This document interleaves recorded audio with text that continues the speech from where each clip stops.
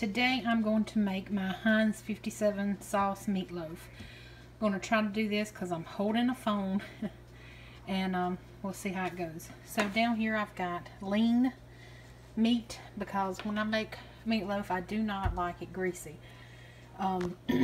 So all I use is onions, eggs, breadcrumbs, Heinz 57 sauce, and it's just replacing the ketchup.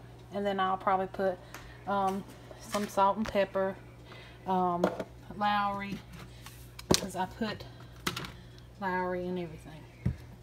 So right now all we're going to do is mix it all together.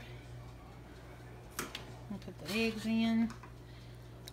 And you can see I'm not a big onion. I'll eat onions, but I don't know.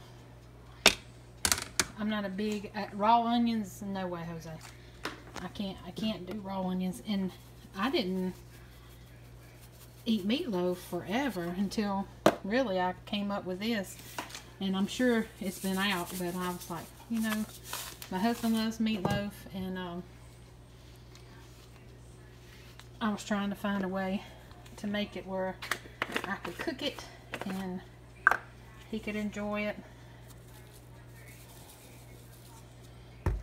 There we go. And you know, my measurements are just kind of like a little here, a little there. So I do not have any measurements.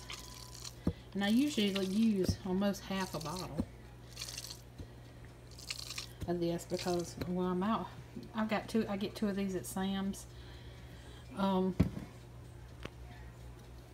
So it's a little bit cheaper that way. So I'm going to mix it up because I cannot mix it holding this thing, and I'll come back, show you what it looks like mixed, and then we'll adjust if we need to put more breadcrumbs in it and put it in the thing to bake. So I'll be right back. Okay, this is all mixed up. I think I had to use let's see, to about here with the breadcrumbs, because when you put so much with that sauce in there, you know, it's gonna make it saucy, so you want to get it thick. And next I'll be putting it in the pan, and I'll top it off on top with more of the Heinz 57 sauce.